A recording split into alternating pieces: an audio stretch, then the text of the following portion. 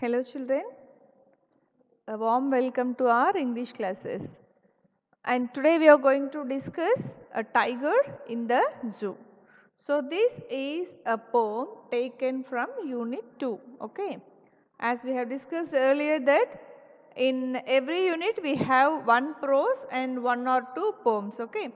Now in the second unit we have discussed the prose part is Nelson Mandela and now the poem part is a tiger in the zoo. And let us see what's that much interesting in this poem, okay. So the introductory part of the poem.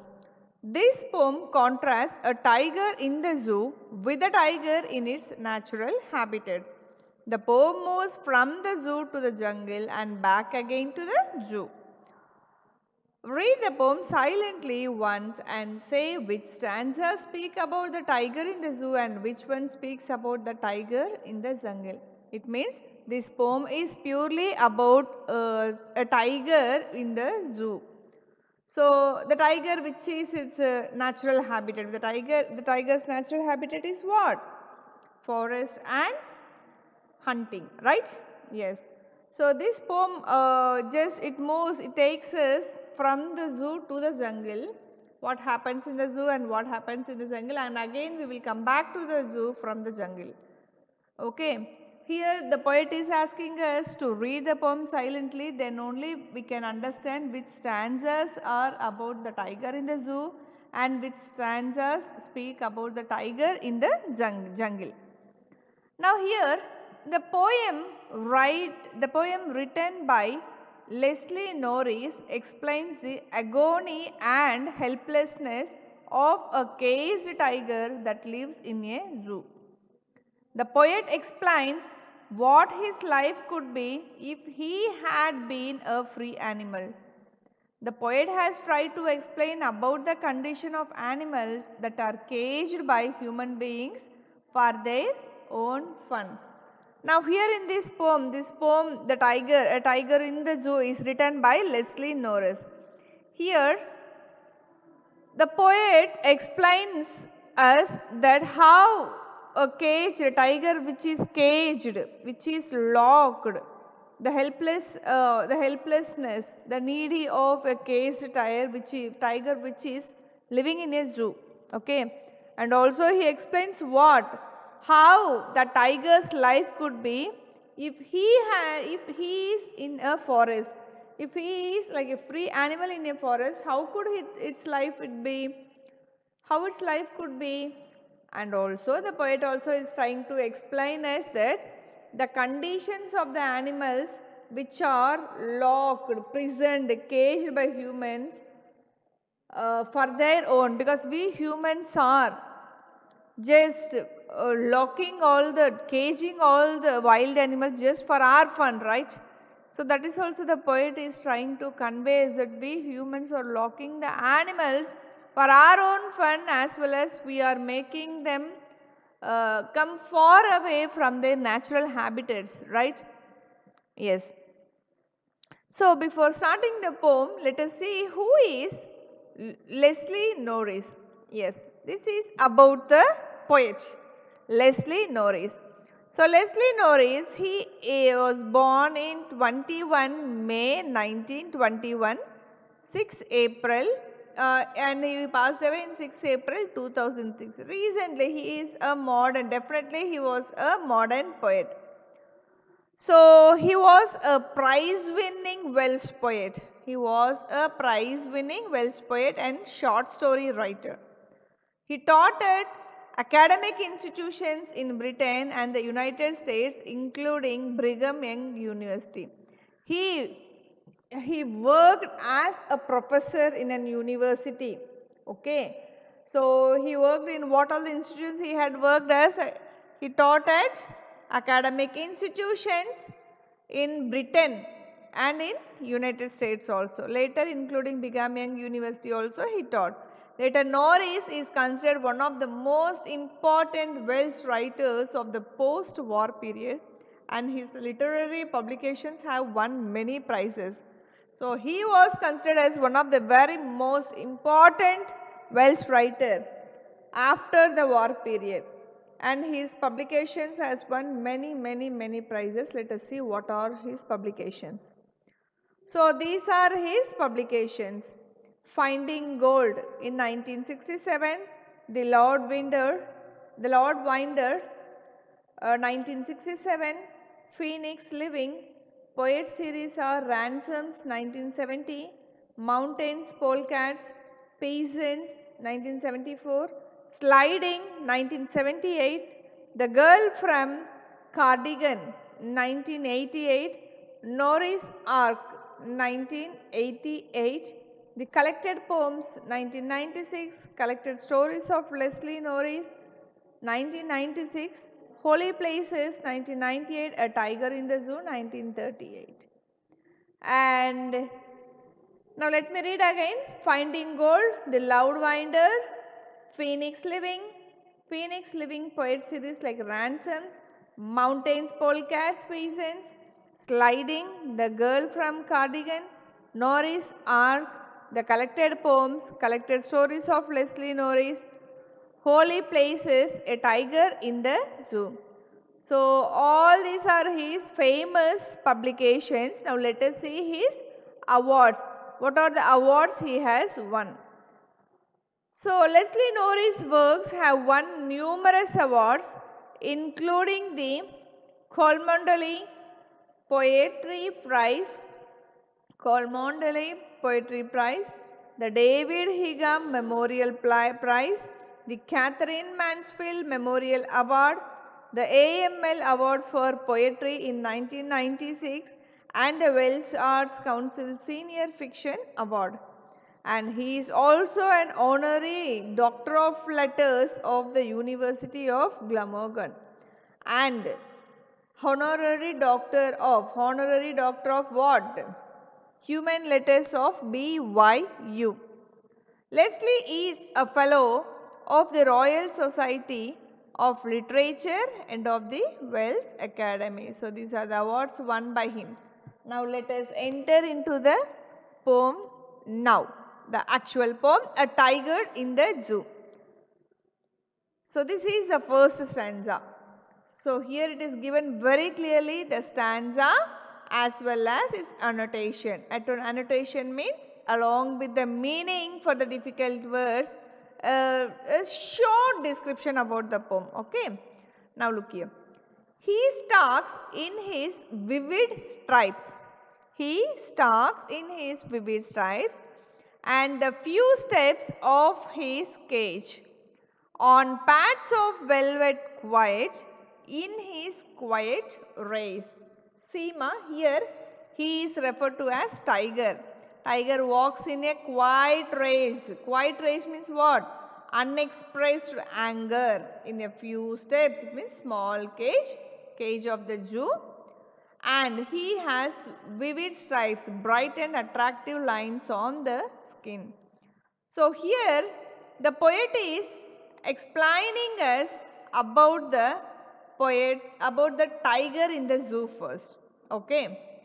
Here the poet says that the tiger which is restricted in the zoo, which is like locked in the zoo, prisoned in the zoo, he is talking about that poem.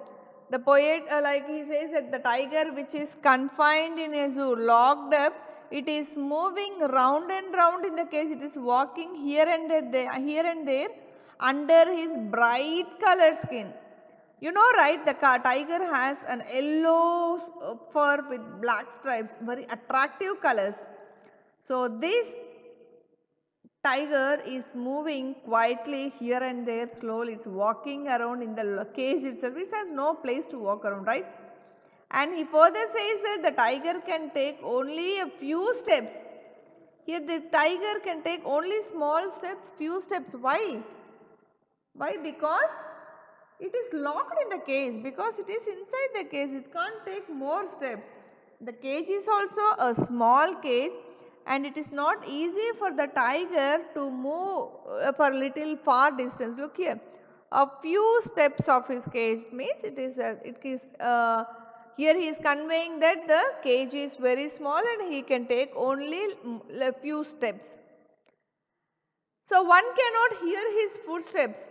Nobody can hear the tiger's footsteps because the tiger's feet is very soft like velvet. A velvet is a soft cloth, right? And because of which there is no sound of the tigers, because of its soft velvet paws, no one can hear its footsteps. And also here in this case the tiger is trying to control his anger by quietly walking in that cage itself. Why he is angry? Because he is not free. Okay. He stalks in his vivid stripes the few steps of his cage on pads of velvet white in his quiet race. So meaning of this is what? The the tiger in that cage is walking here and there very slowly and quietly because he is not able to walk so far as the cage is very confined and his legs are like he has a soft velvety paws and nobody can hear his footsteps. And here the tiger is controlling his anger very much. Why? Because he was locked, he is not free. So that is why he is controlling his anger and quietly walking here and there showing his helplessness. Okay. And stalks means the meaning for the stalk is follows, and vivid stripes means bright colors, and pads, on pads of velvet white means on his velvet soft paws. Here the pads means paws, PAWS paws, okay. And in his quiet rage means anger. Rage means what? Anger. So this is the explanation for stanza 1. Now let us go to stanza 2. He should be lurking in shadow, sliding through long grass. Here also he means what? Let us see the annotations. Tiger. Lurking. Lurks means waits. The shadow means shade of the trees. And sliding. Slides mean walks, secretly walks slowly, without unnoticed, without being unnoticed, in the long grasses of the jungle. Near the water hole where the plump deer pass. Near the water hole where the plump deer pass. So near the water hole means near the ponds, lakes or rivers in the forest. He searches he searches for the well-fat deers. Fat food, he is searching for the food near the waters. Okay, let me read this stanza again. He should be looking in shadow sliding through long grass near the water hole where the plump deer pass. Okay. Now if we see here children, the explanation for this stanza is, here lurking means to be hidden, like secretly he is hiding there. The poet says that in this stanza, if this tiger was free, he would have hid himself. What he would have? He'd hide himself behind the long grasses like shrubs, okay. Long grasses near the water bodies, where what we have discussed, water bodies means near those ponds, lakes and rivers, so that he could easily hide there and catch the deer. Near the water places we can see there are so many plants, right, bushy plants. So he is hiding there so that well healthy enough deers will come there for water, so that he can easily catch those fat deers to have it as a food. Okay. Now basically what happens is, here the poet wants he would like to express us that the actual life of a tiger is to live in the jungle where he could catch his own food, his prey, his food, what he wants to eat in the right time when he was hungry, and eat it. But here the tiger in the zoo cannot do so, it cannot hunt, it cannot run behind those prey. He will not have any physical exercises, he will be just standing or walking and sleeping and he will be getting the food only on according to the timings. Even though he is hungry or not, he will get food only according to the timing only, and he has no freedom in the case. So, in this stanza we can see, children, the first stanza tiger is the poet is talking about the tiger which is in the zoo, like walking here and there. Is it so? In the second stanza the poet is talking about the tiger if it is in the jungle. If it is in the jungle, how could it be? It could easily catches its prey by hiding behind the long grass and catching the fat deers which are coming there for drinking water. Okay. So, this is the explanation for stanza 2. Now, stanza 3. He should be snarling around houses at the jungle's edge.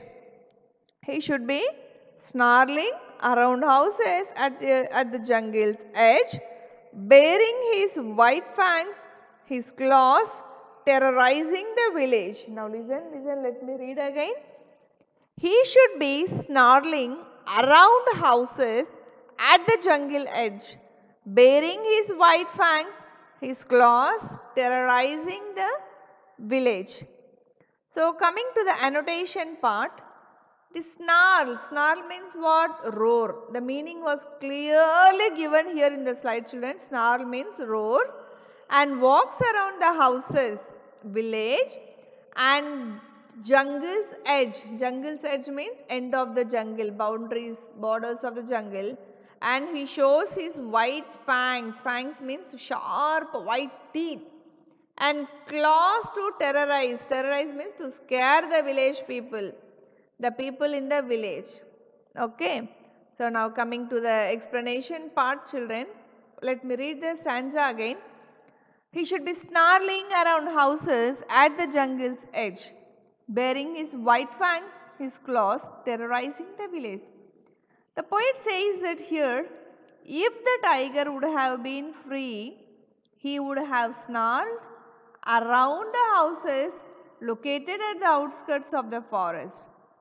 He would terrorize people with his sharp tooth and claws. This would create fear among the people living in the village. So, here also in this stanza, the tiger, he is talking about the tiger. If it is in the jungle, what will happen? So, he is not talking about a tiger in the zoo. Okay. In this stanza, he is talking about a tiger in the jungle. What he is saying, that if the tiger is said to be free in the jungle, what he will do? He will just roam in the forest and come to the edges of the forest where village people are living. There he used to roam and roar louder, and by showing his teeth and claws, he would make the village people scare. He will scare the people living in those villages by showing his sharp tooth and claws. And that will create what? The fear among the people living in the living in those villages. But what happened now? No people are afraid of those tigers because the tiger is locked in the cage. It is helpless and it cannot harm the people, it cannot do anything, it cannot even move. That is why the people are just standing in front of it, playing with it, mocking it and enjoying with that, taking photos. But if it is outside, who will be locked inside? We humans will be locked inside, right? Yes. That is the vice versa game of the purely human beings games. Okay. Now next. Next stanza is, but he is locked in a concrete cell, his strength behind bars, stalking the length of his cage, ignoring visitors. But he is locked in a concrete cell, his strength behind bars, stalking the length of his cage, ignoring visitors. And the annotation part for this stanza is, he means tiger. He is closed inside what? Concrete cell. The cage which is made of stones and iron. He was locked, closed in that. He can show his strength here. He can show his strength here? No, only behind the bars only he can show the strength. So, he walks in length. Length means In that limited place, if you see the picture here, only a limited place for it to walk. It is just walking in that limited place of the cage, and he ignores the visitor. He is not at all taking the people, the visitors, taking into notice. In forest, if there are people, it will definitely chase them, right? But here, as he is being locked and vexed up in that cage, this tiger is ignoring the visitors who are coming there. Humans who have kept him in this cage, he is just ignoring them. And this stanza is, in this stanza the poet is talking about the tiger which is in the zoo. Now we are not talking about the poet which is locked, which is free in the jungle. We are going to talk about the tiger which is locked up in the zoo. Okay. And in this stanza what the poet is expressing is the reality of the tiger. When it comes to the reality of the tiger that is inside the cage, the tiger which is inside the cage, he says that the tiger is restricted in the strong stone which is made by the concretes and iron cell. Okay, it is locked in that like it is like a building. Okay, the tiger which is locked inside this strong cell, he is just describing us how it is locked up there. And he further also says that the tiger is just behind the bars like a tiger in the prison. It is prisoned, right? So as he was locked up in that concrete and iron bars, its angerness, its like harshness, the ferociousness is also just behind the bars only. It is also locked in that. Okay. So he just sits in the cage, he walks here and there, and he will never ever he will terrorize, he will make the people, he will never scare the visitors who are visiting to have a look on him.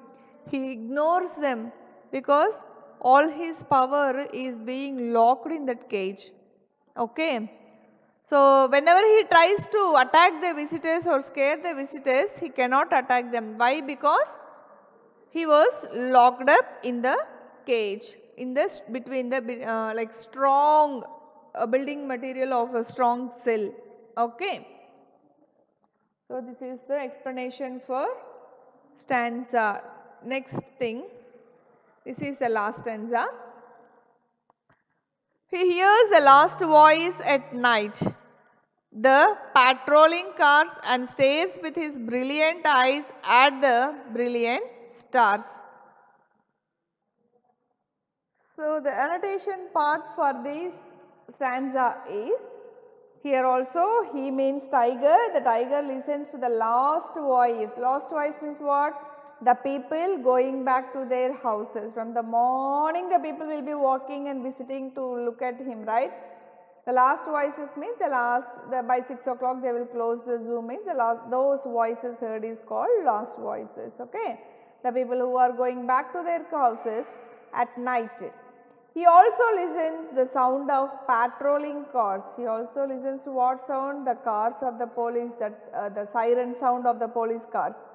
And by these brilliant eyes, like the hopeful eyes for freedom, which is searching for freedom, which is the eyes which are searching to get free, to be freed.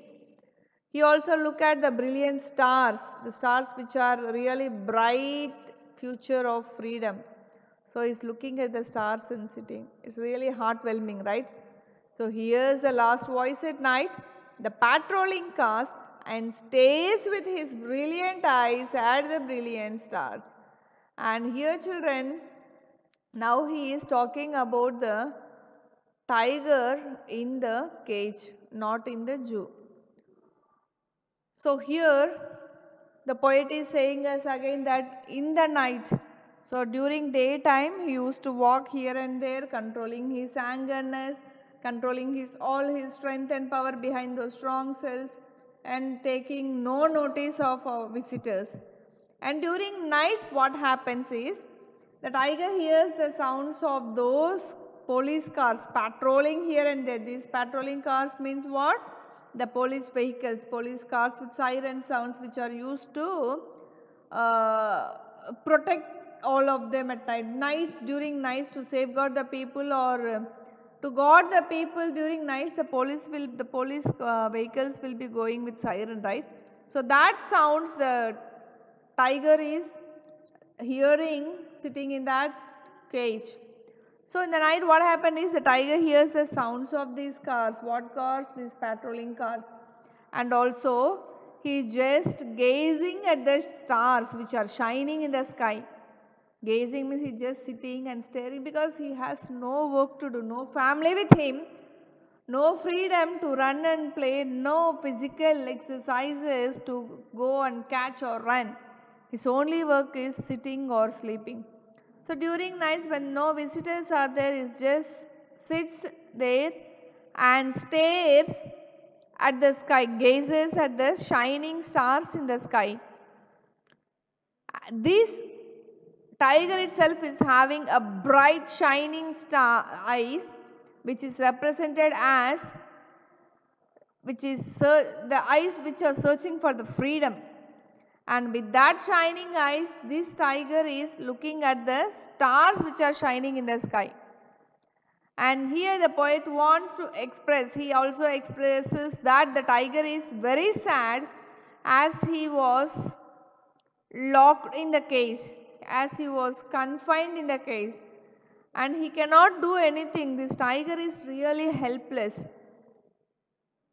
And therefore what is, with that helplessness, what can he do? His freedom is only through his eyes, by gazing at the sky and not looking at the other concrete cells around him.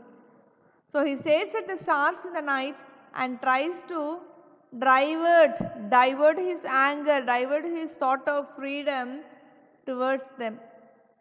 Okay, this is a really very, very sad thing, children. So today your